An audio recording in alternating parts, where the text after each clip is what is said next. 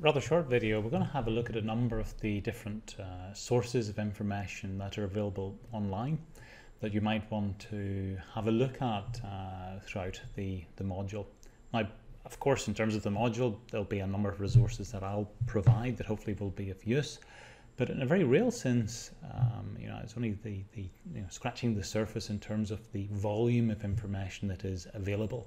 And there's a lot of extremely useful sources of online information that can help augment and inform and enrich the development that you go through. And it's certainly worthwhile having an explore of these to determine what works best for yourself. So I'll highlight a few areas. First one is really in terms of, I suppose you might put it as developer information. And just do Google Android developer. Android or Google have provided quite a rich online set of resources for Android developers, and it's worthwhile going and having a look at this. They tend to update it quite frequently. So this is the developer.android.com site, and it breaks into three areas in terms of design, development, and distribute. And genuinely, the design and development will make a lot more sense for us initially. The distribute towards the end, if you're thinking of actually putting your app up in the store.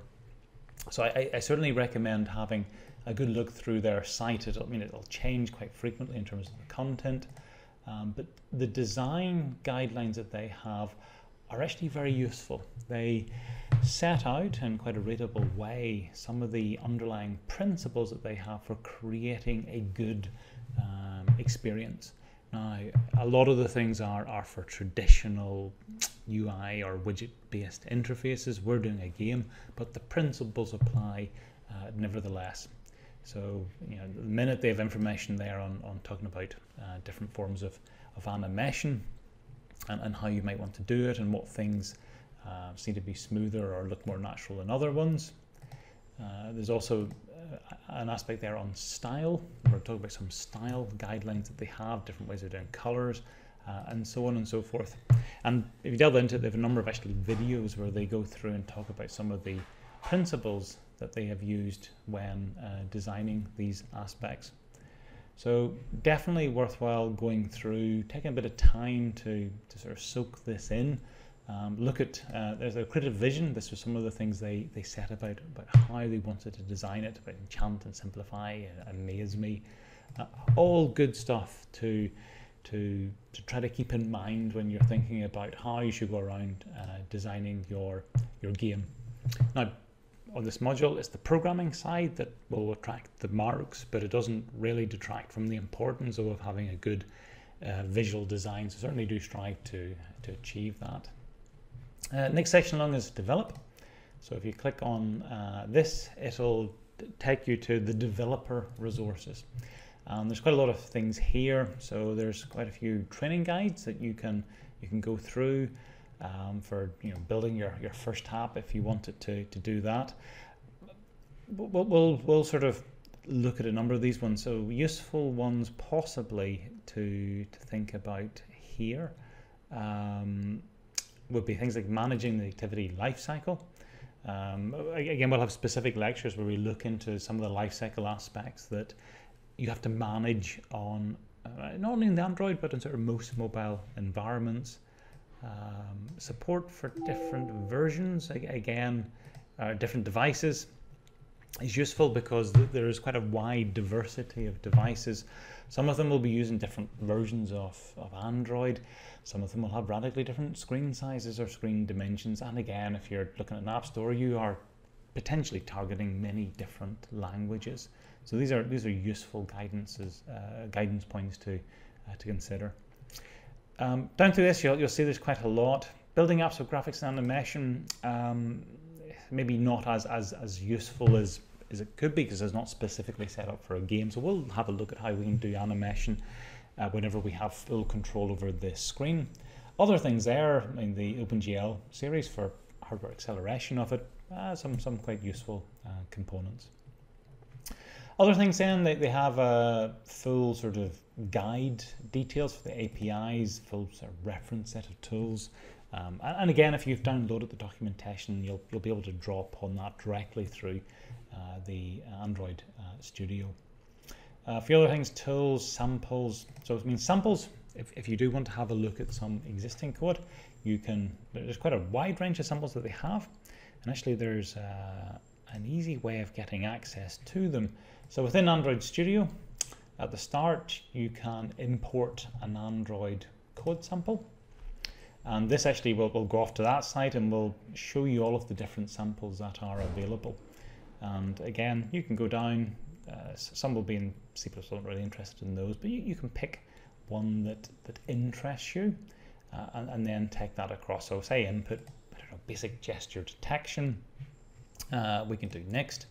We can then check out a copy of this, open it up in our own local Android Studio version, run it, modify it, and get to see how it works. So again, if you're looking at a new area, often it's useful to just check it out to see how they've implemented it and what you might want to add then on top of it. So we have this being checked out. All of these ones, again, is useful. You want to look at the line down at the bottom. So for example, we see that the Gradle build is running. So we're not going to do anything until it's done, and then it's indexing the files. So it's done that. And we then at that point have access to the project that we take out for the fragment, the listener, and we can see the code that they've done. So quite a useful way of going through and exploring different samples. Just going back to our website, so distribute, that's the last one on this.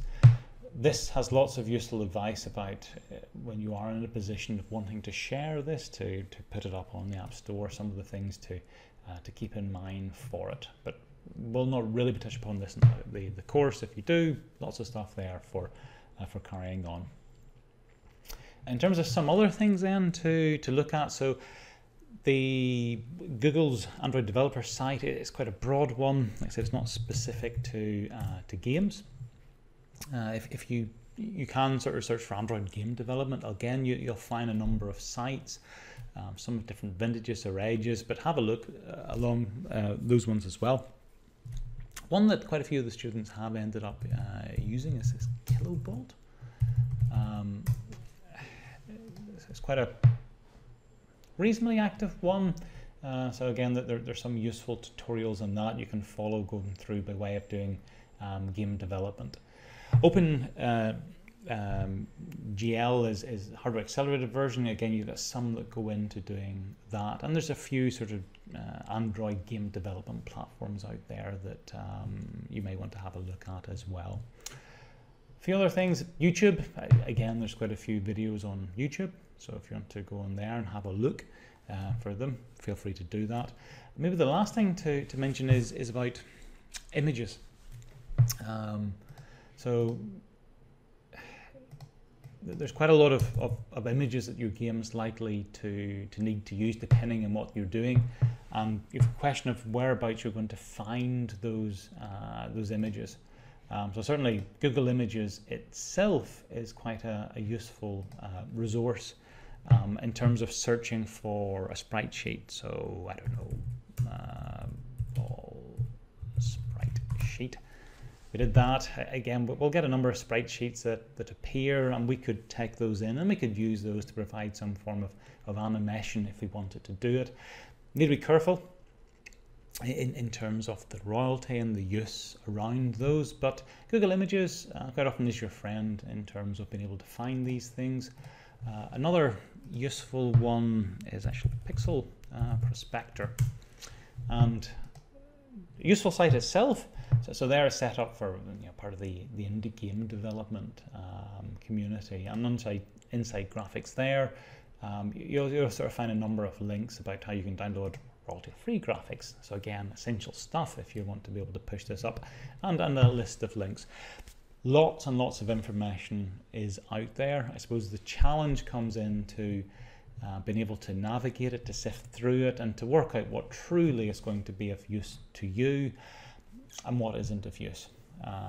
So do feel free to delve into this. Don't feel free to just to discard things if you think that's not for me. Look for the things you think are going to be of most benefit.